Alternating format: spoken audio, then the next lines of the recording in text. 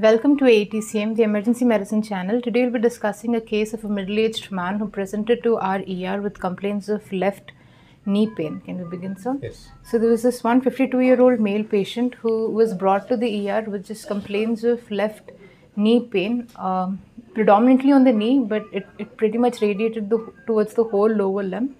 And he had this since for about 20 days, 30 days, almost about roughly a month.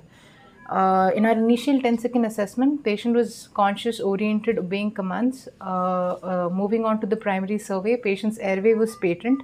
He was able to talk with no secretions or any anatomical defects that were noted in the airway aspect. Breathing, he had air entry to be bilaterally equal with the normal respiratory rate of 16 cycles per minute, maintaining saturation of 99% in room air. And then circulation wise, all peripheral pulses were palpable. Heart rate was little on a higher side of 98-99 beats per minute, with blood pressure of 130/80 millimeter mercury, and rhythm was regular in nature. Disability wise, he had a full GCS score of 15/15, with pupils being 2.5 millimeters, bilaterally reactive to light, and no neurological deficits were noted. Patient was able to move all the four limbs despite the pain. So no weakness as such, disability wise. Only pain or any associated swelling also? That is there, sir. I will describe that during the local examination bit. Disability, grossly, he was non-ambulated because of the pain, but no neurological weakness that was detected. Exposure wise, he had a temperature of 99.7 degree Fahrenheit with a blood sugar of 115 milligram per deciliter. So moving on to our primary adjuncts, there was no immediate need for an adjunct to this patient. So just an ECG was taken which showed sinus rhythm, but nothing to support the diagnosis as such that could be taken.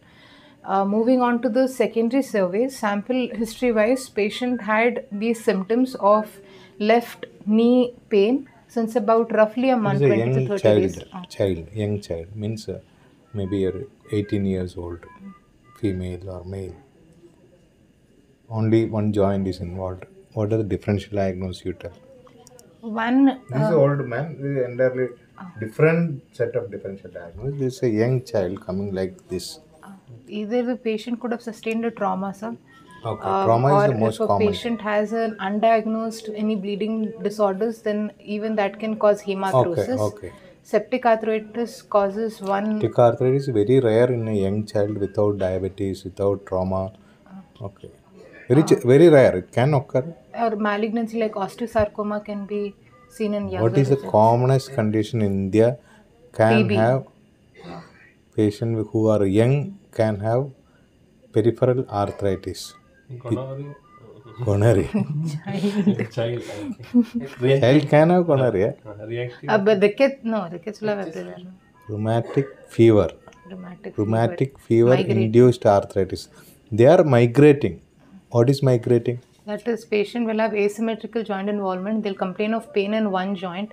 Then after a while, it will be self-limiting. That pain in that particular joint disappears, and then the patient will end up with pain in another joint. Okay. So pain and swelling will be there, like classically what you have described in the one joint, especially peripheral large joint, and it subsides. After that, it goes to another joint. Okay. So now, if the patient present like this, it can, in a young patient, first differential diagnosis in our country is rheumatic fever. Okay. It is from a country like US and all. What is the differential diagnosis? Lyme disease. Lyme disease. Okay. So, sample history wise, he had the symptoms of left knee pain predominantly that started about 20 to 30 days back, but he continues to have it. And along with that, because of persistent pain, he's been non-ambulatory for a while.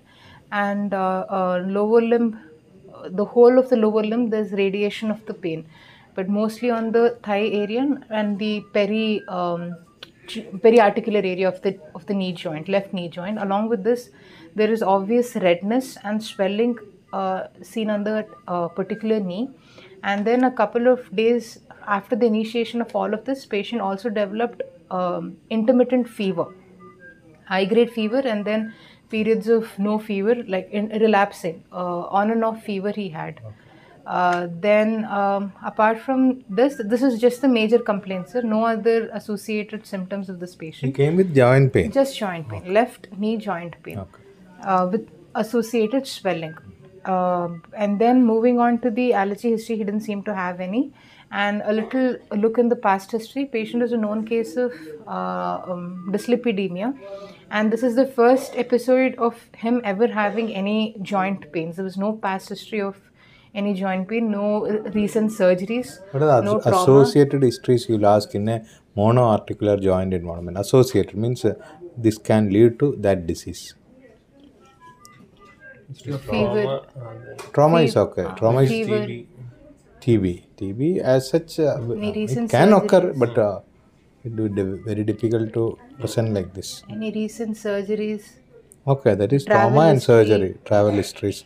Travel to endemic areas of brucellosis Mediterranean, or Lyme disease. disease. Okay, then Then sexual history sexual history is very, very important. Anybody at this age group coming with monoarticular joint, sexual history and discharge from sexual organs are very, very important. That you have to ask.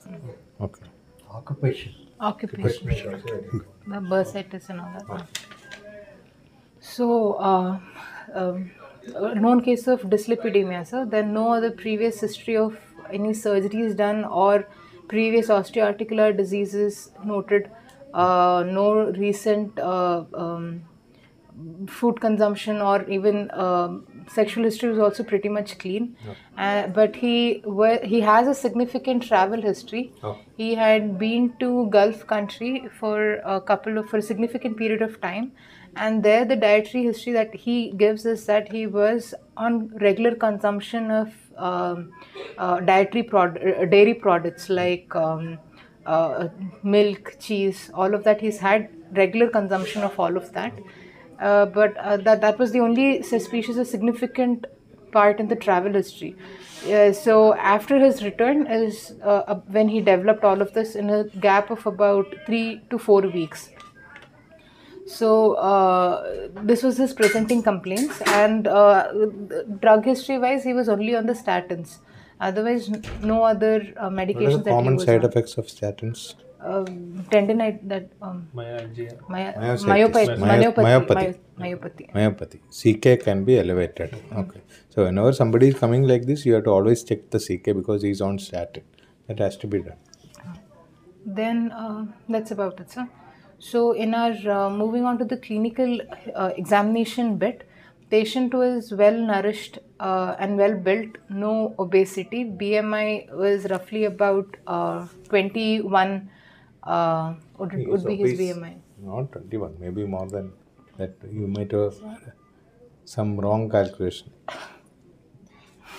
He is very obese. Oh, yes, sir. Maybe, I don't know, but I didn't calculate, but maybe wrong. Looking at the patient, it is more than 21. Okay. Then moving on to the systemic examination, it was normal, sir, including the genital area. There was no obvious discharge or any ulcers or lymphadenopathy also was not noted. And moving on to the local examination, the left knee was edematous, generalized edema. It wasn't a localized swelling.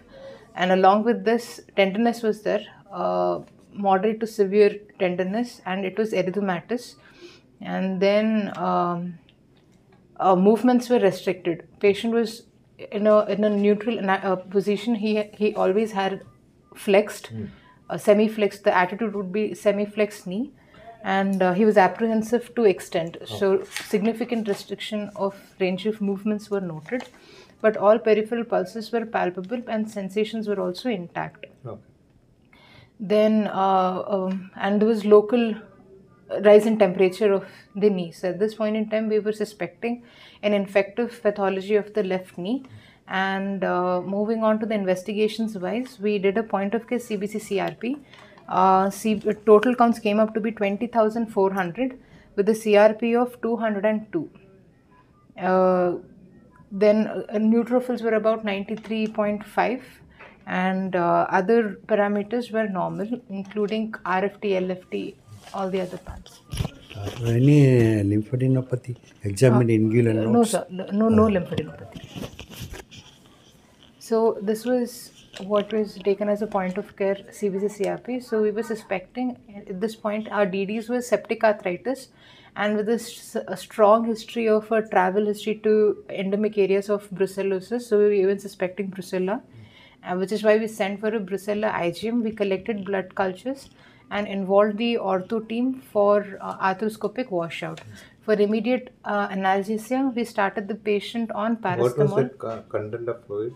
How much cells, proteins, anything That available? it was neutrophilic predominant cells with increased inflammatory cells were there, and Actually, we should know the count because any septic arthritis count will be very high, 10,000, 20,000, 30,000. That range of count you will get. I think it's noted here. It's not noted here, sir. Okay, but so we have to counts see came that. up. If it is a simple inflammation due to something else like other condition like osteoarthritis, age-related osteoarthritis, or gout, it will be high, but it will not be high like a septic arthritis. But the synovial fluid analysis was suggestive of septic arthritis. Okay, Sir. that means the counts will be very high, 20,000, 30,000, up to 1 lakh, and predominantly neutrophilic. Neutrophils. Okay, and culture may be positive. So in that synovial fluid did come as positive, sir. It showed growth of Klebsiella pneumonia, gram-negative bacilli with subspecies of pneumonia, Okay. and this was sensitive to all the antibiotics and with intermediate sensitivity to imipenems. So, but that came in much later. So for our immediate management for analgesia would be a major concern. So for analgesia, we have to calculate the pain score, ask the patient for a pain score grading, and then depending on that, we'll have to provide analgesia. So we can start with either paracetamol if at all it is patient's pain score is less than 3. If it is more than 4 but less than 7, then in combination with an NSAID. And if it is Here, more than NSAID 7, has to be given because it's an inflammatory anti-inflammatory condition. thing. If creatinine is normal, if you don't give an anti-inflammatory drug, it will increase. Pain and inflammation will increase. Both increase. Paracetamol only, it's a mild anti-inflammatory drug, but it has got very good analgesia. Otherwise, we'll have to give very high dose. How much dose is required for arthritis? Fever, we give 500 milligram TAD or 650 milligram TAD. What is the dose for arthritis? 2 grams. 1 gram TID is the dose. Okay, that much high dose we have to give for the pain relief. So instead of that, if so much inflammation is there, we can straight away go for NSAIDs like diclofenac, ketorolac. The only thing, since diabetes is there, creatinine has to be normal. So we started the patient with combination of paracetamol and an NSAID, and if it is more than 7, then low dose opioids and titrated according to the patient's tolerance. Then after analgesia, the other thing that we can do is to give an IV antibiotics, but before that, blood cultures have to be ideally taken, and then patient was started on flucloxacillin, keeping in mind the most common cause of septic arthritis to be Staphylococcus aureus, and patient was also sexually active, so gonococcal arthritis also has to be kept in mind, and then along with this, the patient was also started on a fluoroquinolones, that is levofloxacin was started. So with this, patient's counts came back to be had a steady fall in the trend was noted in the infective blood parameters, and in the meantime the patient improved symptomatically. Arthroscopic washout was also given, so overall condition improved, and a PMR consultation was also given for early mobilization of the No, the knee you told joint. early mobilization, that's why.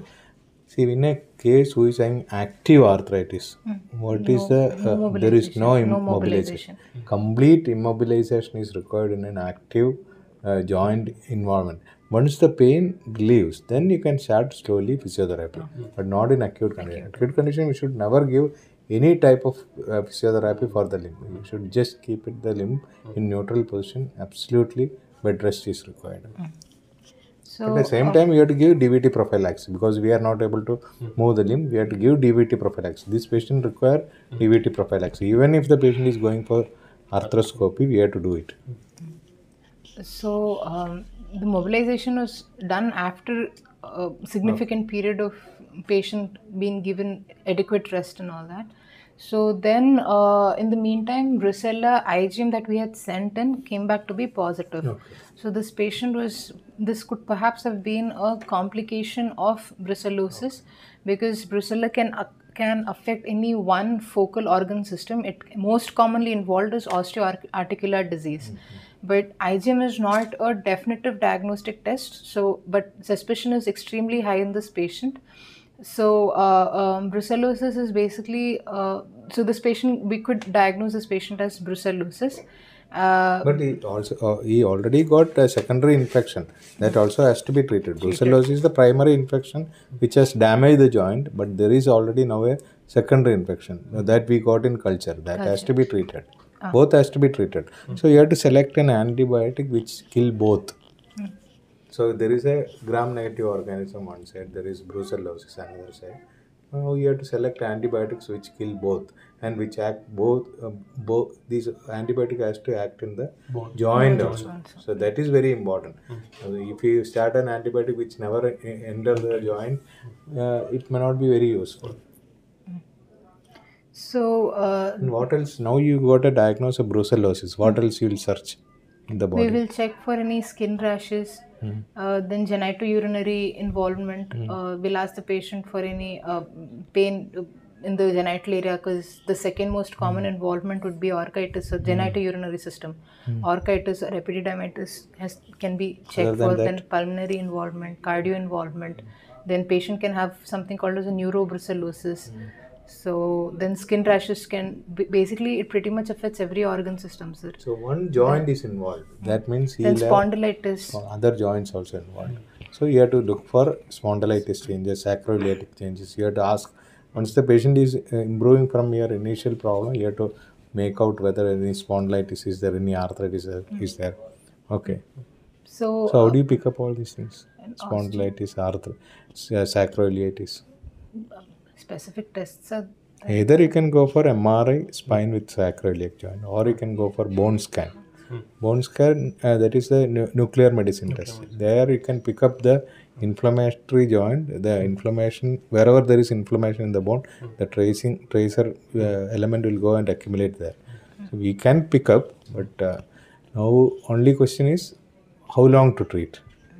So you have two conditions. One is a bacteria which is gram-negative in the joint. Another one is brucella in the joint. Both requires nearly 6 weeks treatment. But if there is another involvement like spondylitis, you require to give 12 weeks treatment. So that is the only problem. So we'll have to find out whether any other joints are involved or not.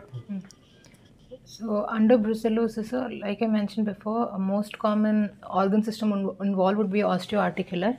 So in that also, it can present as peripheral arthritis, wherein the patient can end up with condition like this, septic arthritis like features, or patient can end up with spondylitis. One of the most common joints involved would be the lumbar spine, and as sacroiliitis like you mentioned. So in this patient, it was more on the peripheral arthritis setup.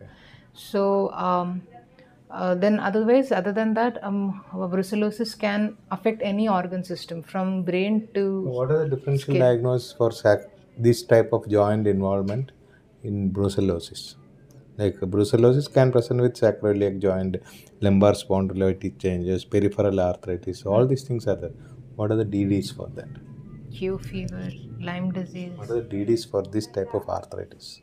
reactive arthritis. So reactive arthritis means inflammation, especially urinary tract infection, peripheral arthritis, spine involvement, sacroiliac joint involvement. Then Septic arthritis only. septic arthritis only one joint will be involved. Rheumatoid arthritis. No, it will not present like this. It presents with peripheral small joint involvement, not large joint. Ankylosing spondylitis. Tuberculosis can present. Ankylosing spondylitis, tuberculosis, Reiter syndrome, that is reactive arthritis. Then psoriatic arthritis. Then IBD, induced arthritis. So many arthritis are there. They can involve lumbar spine, sacroiliac joint, asymmetrical peripheral large joint involvement. So the brucellosis is a differential diagnosis for ankylosing spondylitis. Okay. Ankylosing spondylitis, young patient. It may not be young patient. It can occur in any adult. What is the investigation you do to diagnose ankylosing spondylitis X-ray itself other we than can do. X-ray, MRI? That all we do for this patient also. No? Any specific test will be positive in that? HLA? HLA B24, 27. B27. Okay. HLA B27. Okay. So then other than that, in blood parameters, the patient can present with anemia, leukopenia or leukocytosis or thrombocytopenia. All of this has to be watched for, and the patient can also end up with either deranged RFTs or LFTs. So if at all, the regimen for brucellosis specifically would be, the first line would be doxycycline oral, which is given for about 6 weeks, and then if the patient has associated liver failure, then patient has to be added on aminoglycoside like streptomycin or gentamicin. If streptomycin, then for about 14 to 21 days. If it is gentamicin, then up to 10 days is enough. But if the patient has associated What is the side effect kidney of failure, streptomycin? the Adverse- ototoxicity, nephrotoxicity, same. No, not same. Streptomycin, it is ototoxicity, Ototoxicity. less nephrotoxic. Whereas gentamicin, more nephrotoxic, less. Then if the patient has renal failure, then we give doxycycline in combination with rifampicin. Rifampicin Pregnant ladies? in pregnant ladies, again it depends on what gestational age of pregnancy she is in. If it is less than 36 weeks, then it will be clotrimazole with rifampicin. Okay. If it is more than 36 weeks, then it is only rifampicin and no clotrimazole. But after delivery, it can be given as a non-pregnant state regimen. That is doxycycline with rifampicin, and breastfeeding has to be stopped until the course is completed. Or you can go for something we can give during breastfeeding is Ceftriaxone. ceftriaxone can be replaced. So this would be the regimens for So this patient, brucellosis. what do you do? This patient has got gram-negative. What is the organism? Klebsiella pneumonia. Klebsiella with brucellosis. What regimen you will take? You can take a fluoroquinolone, which will act on the gram-negative bacilli, along with Which this, the act patient against brucellosis. brucellosis. Both. So it's a very good choice in this case. With? rifampicin Okay, rifampicin. Okay. or doxycycline. Or doxycycline. But doxycycline has to be there in oral regimes. Whatever regime you start, doxycycline has to be there. So this would be the thing. So, but like I said, because the patient has septic arthritis, the good chances of cross reactivity would be high. So IgM can be positive even in septic arthritis. So in that case, for a definitive diagnosis, either ideally bone marrow culture has to be taken or a PCR has to be done. So, but because this patient was improving, there wasn't a necessity to go ahead and prove it to be brucellosis. Then, apart from this, the patient has to be given adequate rest and analgesia. And then DVT prophylaxis, bed sores have to be so frequent changing, and nutrition. Okay. Sugar? He's a diabetic. Sugars were controlled, sir. Controlled No with? issues with insulin, short-acting insulin. Anything else, sir? Yes, sir. Anything you want to add? Basically, if a patient is coming with like a left knee swelling, we could think about arthritis or maybe like an acute trauma. So initially, we assess like any other patient. We give like analgesics and some called ice pack or something. We go detailed history. So we're suspecting arthritis. It could be either an infective or a non-infective arthritis. Infective could be a septic arthritis, or if you are Only thing is, before making a proper clinical diagnosis, don't give painkillers because it will mask the signs of inflammation. Patient may not tell any pain. So that may be able to assess the patient. Doctor. So try to avoid painkillers before examining. Once you examine, you find that the severe pain is there, you give painkillers. So one thing is thorough examination, second is imaging is required, and third is detailed history is required. So infective could be like a septic arthritis, or maybe secondary to gonorrhea. We can, if the patient has sexual history, and then any travel history to travel to epidemic areas, it could be Lyme disease or even tuberculosis can be there. ER, what adjunct you can use for this? Start with a simple basic X-ray Ultrasound. or ultrasound. Ultrasound joint you can do, and you can see what is the joint space, whether it is collapsed or not, if fission is there. All these things are easily can be done in here. X-ray means your patient has to stand and take an X-ray, see the space in between two joints. What is the osteopenic findings in the bones? And also the pain can be secondary, arthritis can be secondary to viral infections also, like chikungunya, dengue, all can present with acute Can arthritis. you involve which joint?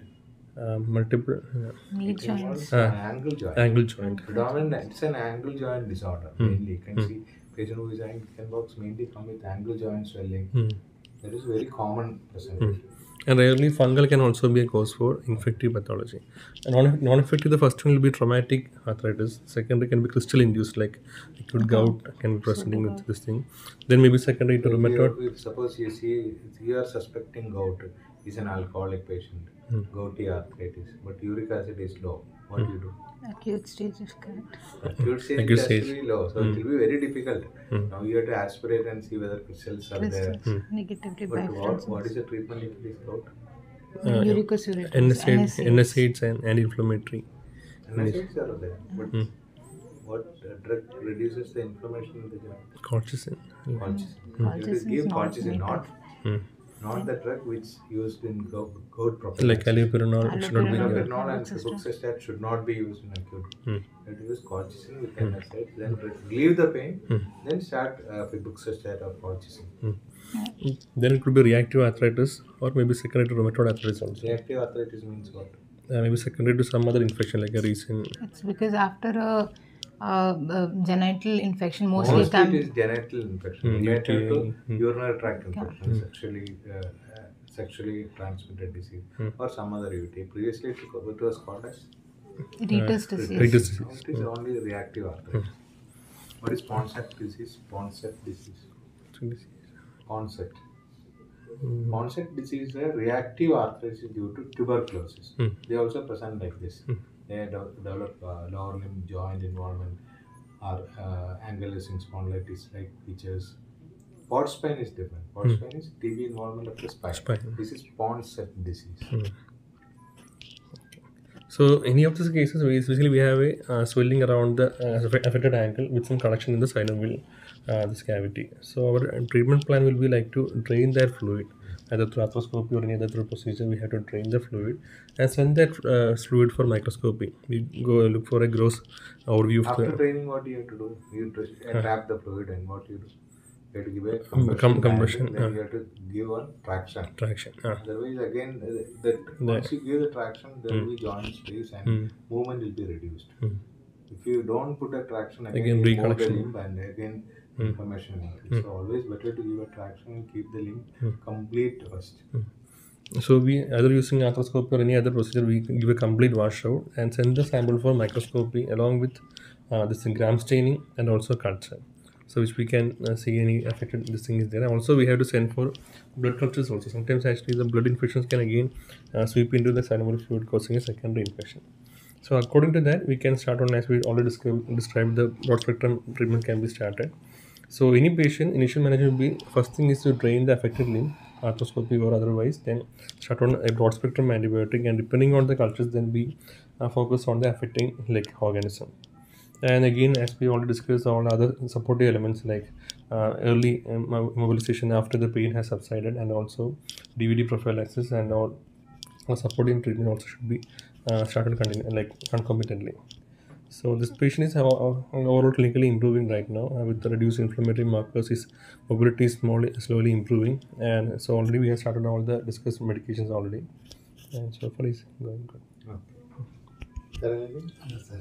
Thank you.